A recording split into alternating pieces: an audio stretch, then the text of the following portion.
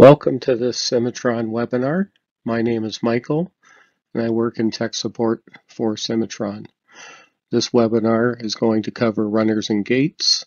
We're going to look at the commands and we're also going to look at some techniques to improve your use of the commands. At any point during the webinar, please put any questions in the chat and we will answer them at the end of the presentation. You can see I have a core block and 3 sketches that I'm going to use to create runners. I'm going to start in the center with my runner part active and select project, pick that first sketch and pick the faces on the core that I want to project that curve onto. I can remove or keep that curve and I'll say OK. Next I'm going to go to runner bodies, curve selected, I'll middle button. Now you can see the different profiles I can use to create my runner. I'll select the circular or full round, and no matter what profile you use, it's just a matter of filling out the variables that they are showing you. In this case, I'm going to fill out A and B. I'm going to hit apply so I can see it before I get out of the command. If it looks good, I'll OK it. Next, we're looking at, you can have a revolved end or flat ends. Typically we want a revolved end, but in another example we'll be using the flat end option. And then with the revolved end you also have options about if you want the radius to be at the end of the curve on edge on tip, or the center of the radius to be at the tip of the curve. I don't like to sketch a curve and then have to worry about the taking the radius into consideration, so typically I use edge on tip. The last option that we're going to look at is cold wells. So it added them to the end of the cross runner, but the short ones do not have a cold well. So I can select under option 2 cold well. You could have a auto length that you predefine in preferences, or I can have it on manual, and then I can select the X's here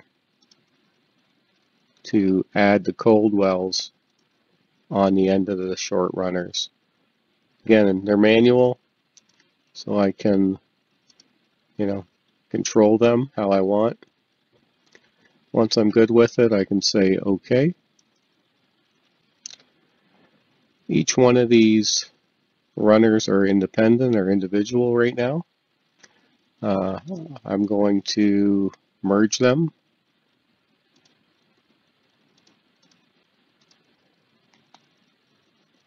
And now they're one. Couple options for cutting the runners in. I could use solid cut, do it to the core, do another solid cut to the cavity, or I can utilize cut by runner. I'm going to go cut by runner. It allows me to display any other components that the runner is running across. And in the command I can pick all those components, in this case the core and the cavity, middle button, select the runner. And one other option here is, it says don't create curve. I can create a curve, which I'll let it do. And that curve can be used for machining the runner in if you didn't want to use the surface data. So depending on, again, how you program or how you machine, if you didn't use the actual data and just wanted the curves, you can see that all the curves are made. Or if you needed them for mold flow, same idea. I don't want the curves, so I'm going to edit and say don't create curves, say OK.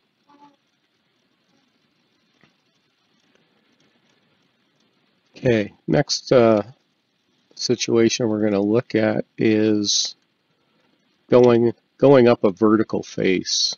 That has caused a lot of issues for people to not end up using the runner command.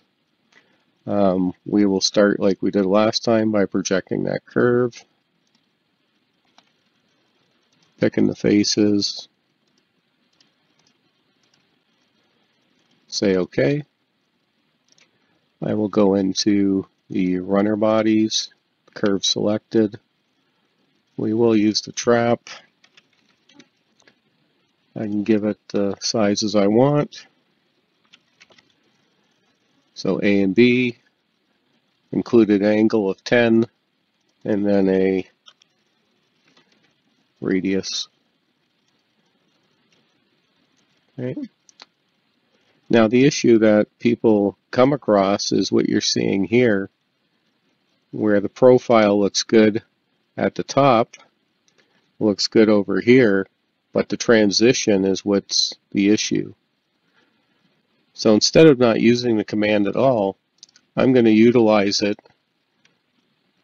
as much as I can to minimize the work I have. And what the issue is that this rad and this rad is what's causing the problem. If I edit my project and I unselect those two faces, I now have a curve that looks like this, and I can go to runner bodies, again fill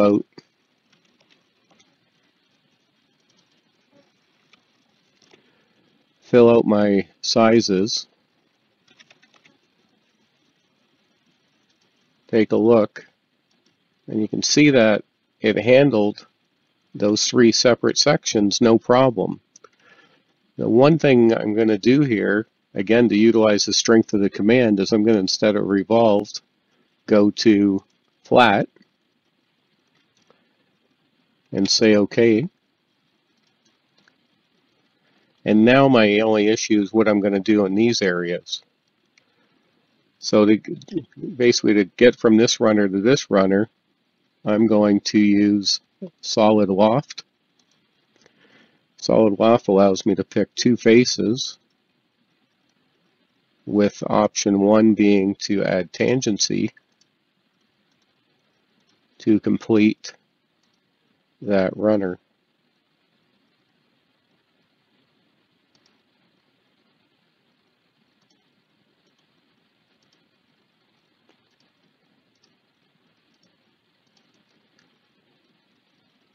Okay.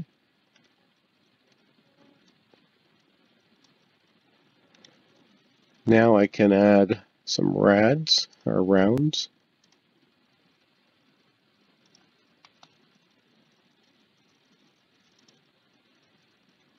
And now I can merge it together.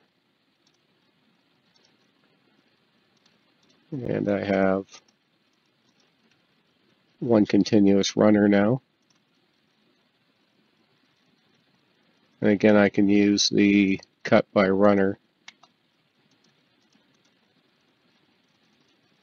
Turn that guy off, and you can see that nice consistent depth and flow between all those different sections. The last situation we're going to look at is I want a full round runner, but I'm going across a heavily angled face that's going to cause me undercuts. So let's create the round runner to start with and see the situation that we get when using a full round runner in this area.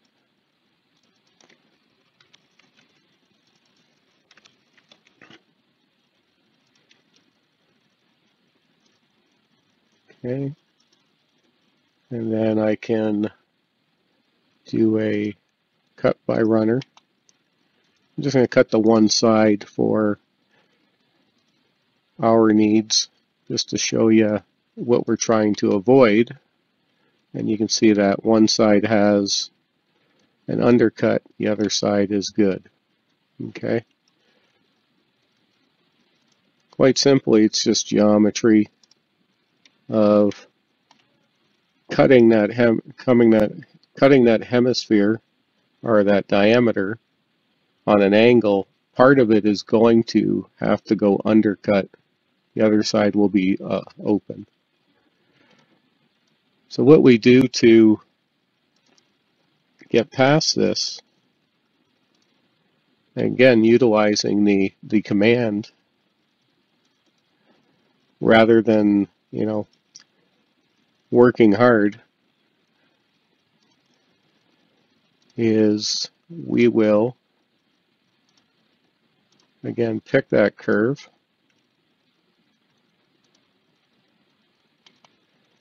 This time I'm going to use the parabolic.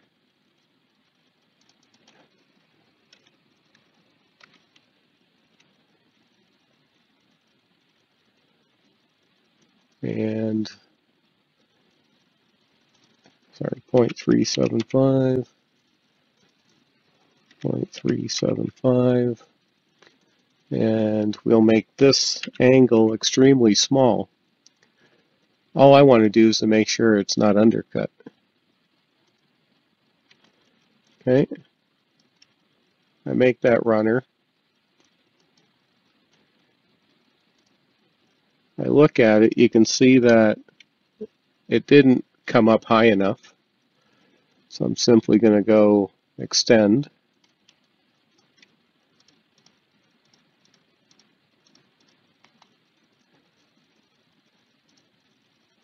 Linear and up. Let's go 0.1. Okay, that looks good enough.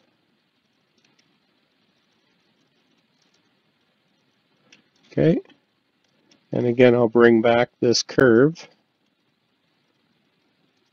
And this first one we made was for the core. The second runner we're going to make will end up being for the cavity.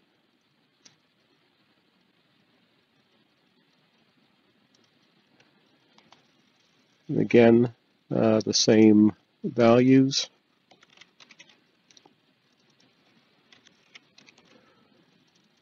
Same included angle. Difference is going to be I'm going to flip the arrow so it's now on this side. And I'll say OK to that.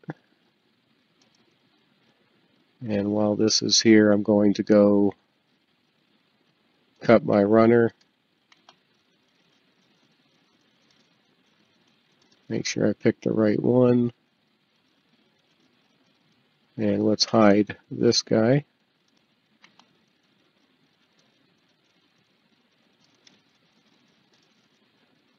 Oops, make that active.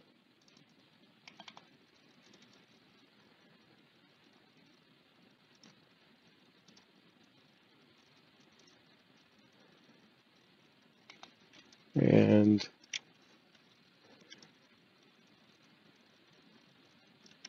let's hide the core block. And again, I'm just going to do a solid extend.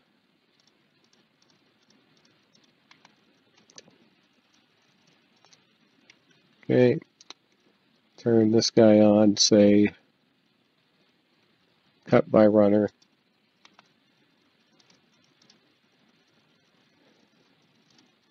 And now if I do a analysis,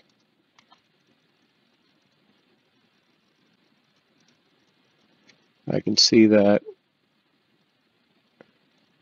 that is open. This is all open. And the same thing on the core.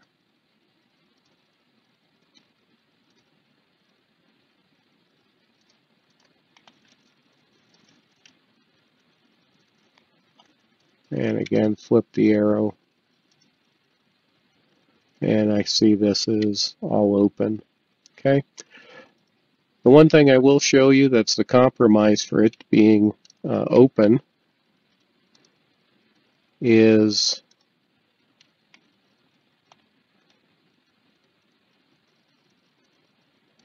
let's drag that over a bit.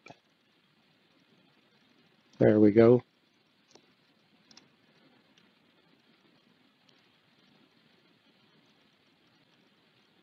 As you will end up with a slight overlap of the runner. But again, that's the trade-off dealing with the way that the surface bisects the diameter. Okay. Now we're going to look at gate design. My runner part's active again. We're going to go into mold design, gate design. We're going to start with an edge gate and different options we can pick. I'm going to go point and direction. I'm going to pick the center of the runner. And right now it's looking for active faces for the gate to go towards. And the active faces, the attributes translated to the faces using cut active. Center of spine just shows it'll be half in the core, half in the cavity. If I flip that to bottom, it'll be all in the cavity. And in our case, I want it all in the core, so I'll say top.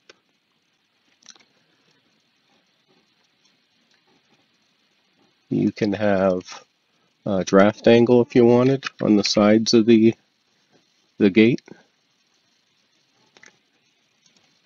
or no draft, again depending what you want there. And now I can fill out the blue for the beginning.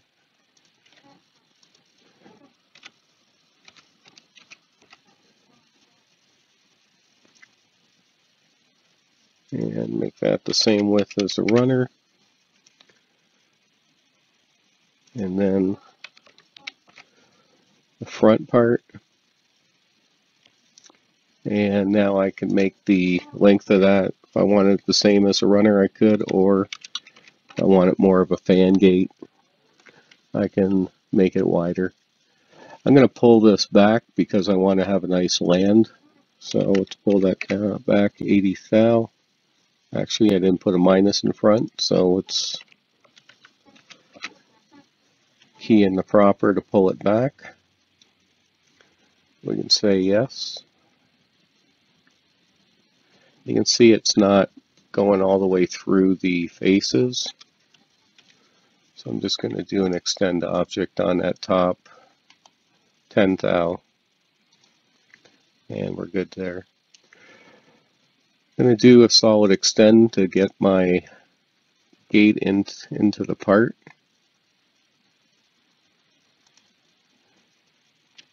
And I'll make sure that it breaks all the way through. Looks good. And add it to the gate itself. Turn off the core. I can add some rounds.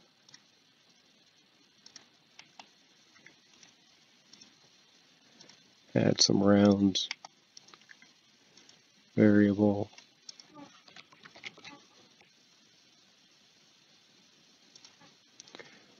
And that, and the other side.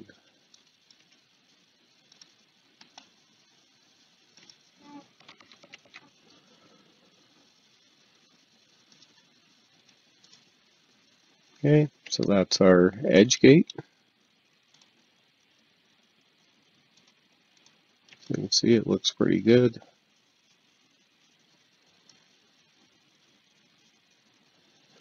Moving on, we're going to do a tunnel gate.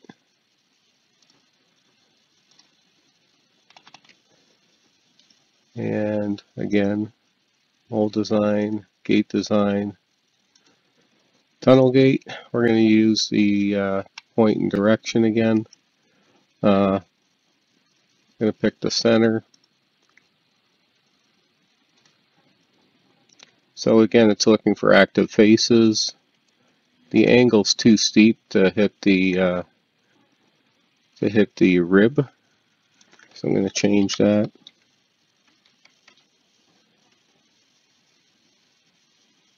You can also see that this is on top of spine. I want it in the middle. I'd also like it to be circular. And with this as a fan, so it's using the start diameter, I give it an angle, it'll make the back part. Again, in my case, I prefer to go by diameters, a little more control. And 375. Right now you can see it's a squared off end. If I wanted it round, it would add a ball on the end. In my case, I don't want that. Squared off. And whoops, you can see that it's right at the center, breaks through nice. Okay, so that is tunnel gate. Also, if I want, I can increase the back end to make sure when I cut the gate in, it washes out nice.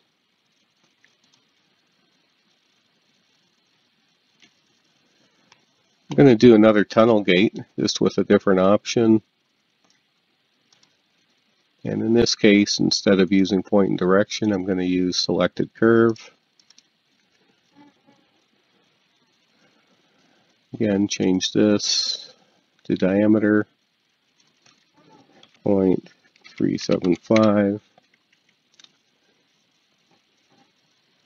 And if I look at the side view, you can see that because my line went past the ejector pin hole, it's a little too deep.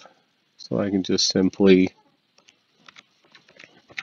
pull it back 10 thou, and now it hits right where I'd like it to hit. Okay, so that's by curve. We're going to look at another gate.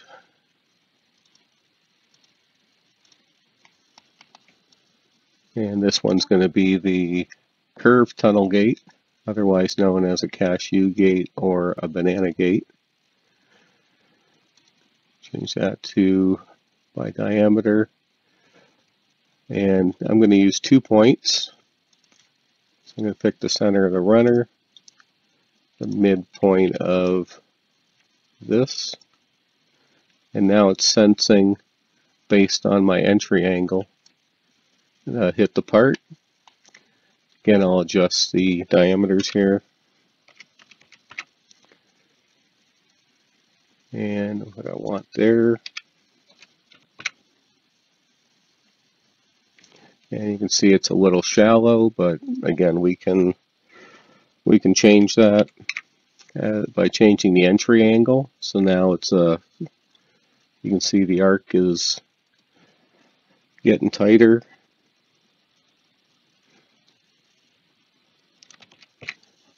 Try that.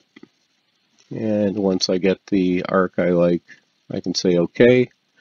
I want to back this off because I want to build my vestige into my part.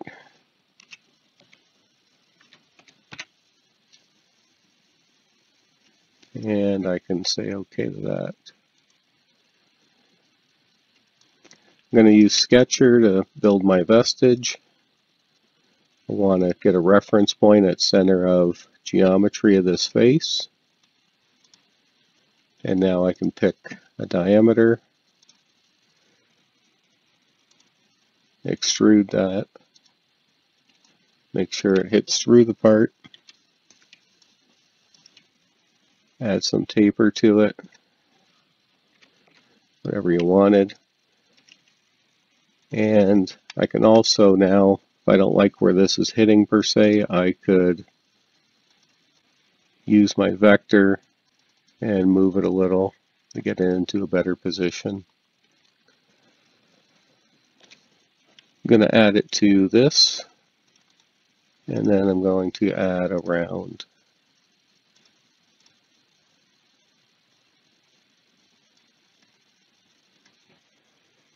That's not behaving right, so let's go here, there, and there.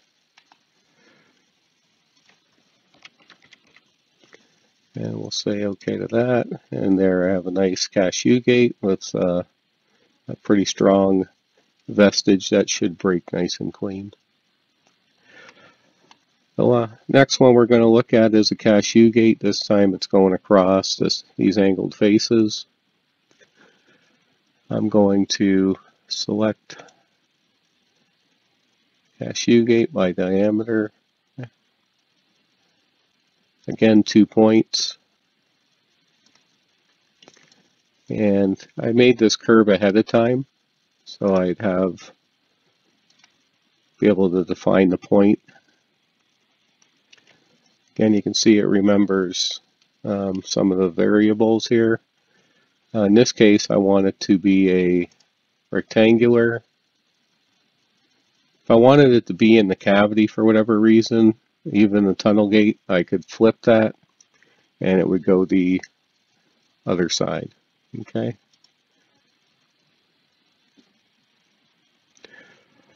Going to make some adjustment to sizes.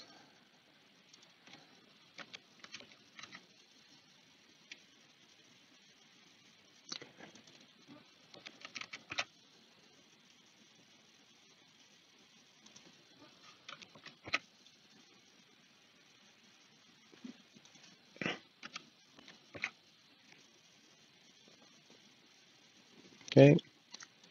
And again, I pulled it back 80 thou.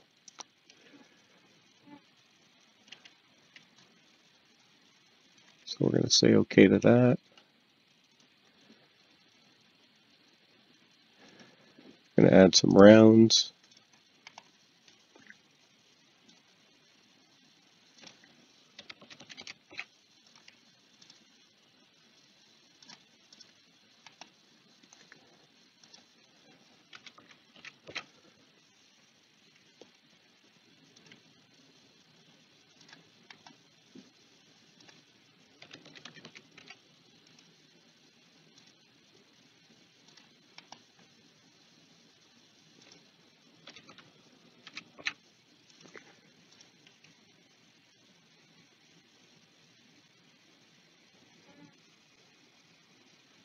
And I'm going to go back to the first one.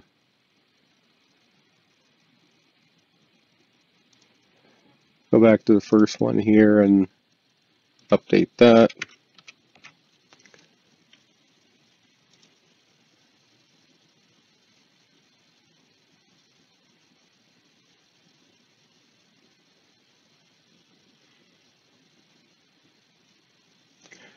Okay, I'm going to rotate this gate so that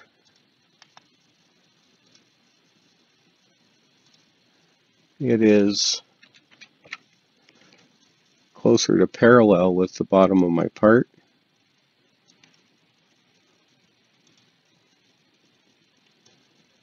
Something like that. We're going to build our vestige again on top of here, again using the center geometry to get a center point. Adding a rectangle.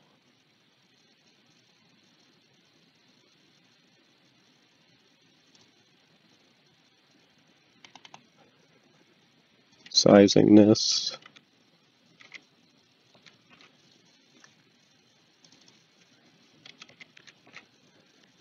Sizing this. And now I'm going to rotate it.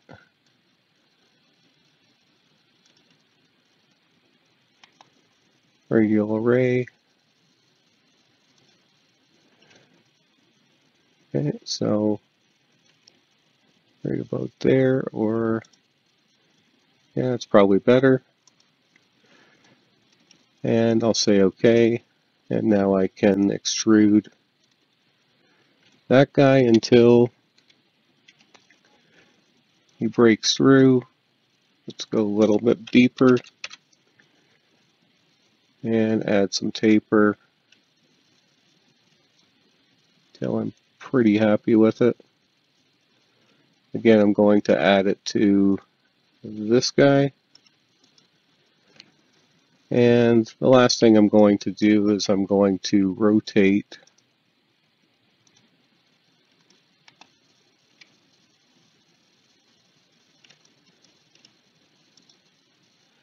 this guy by.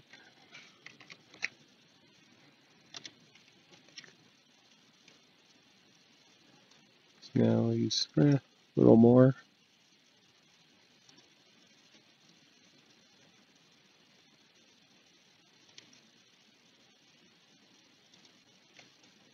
Yeah, something like that.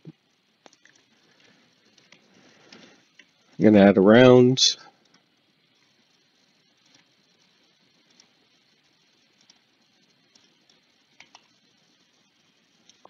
All good. And rounds.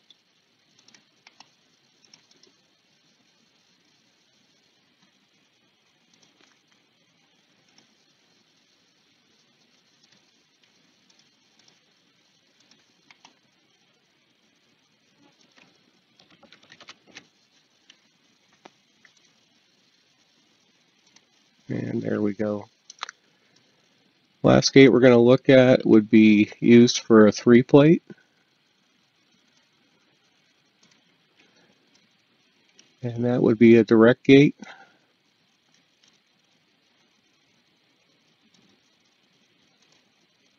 So I'm just going to go point and direction again. I'm going to pick the center point. So this could be used for a 3-plate, or it could be used for a prototype where you don't have a sprue bushing. Again, when I went point and direction, it found the active faces. Again, I'm going to change that to diameters, 0.75, maybe 0.25, something like that. And then, just like I did with the cashew gate, I can back this off. And then I would create my vestige on the end of that into my part. This is option 2 for that gate that's on an angled face where the part edge is on an angle. And I don't want to create a pocket that needs 5-axis to cut the inserts for it for the gate. So what I'm going to do, or what I have done, is I've made a plane that's parallel to this face. I've offset it 80 thou. And now I'm just going to do a solid cut.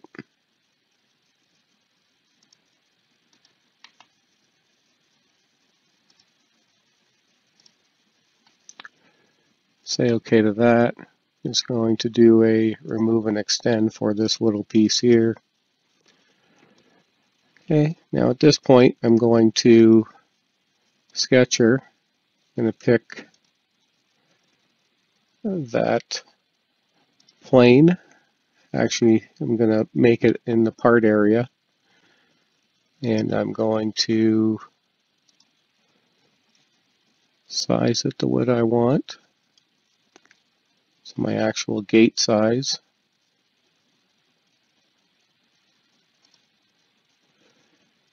And now I can rotate this guy a bit.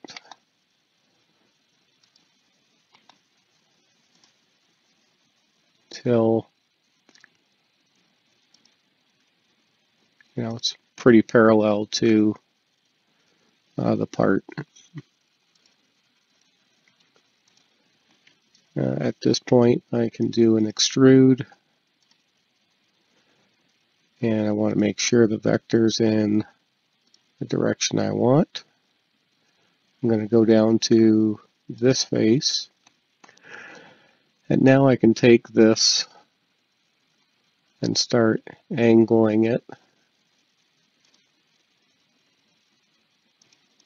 to how I want. So let's go like 240, and back him off just a bit. We'll say OK. We want some draft on there.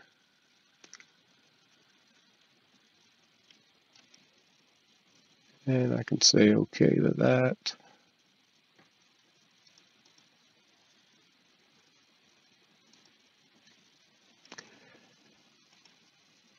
Forgot one thing, to add it to my runner. And we'll add some rounds.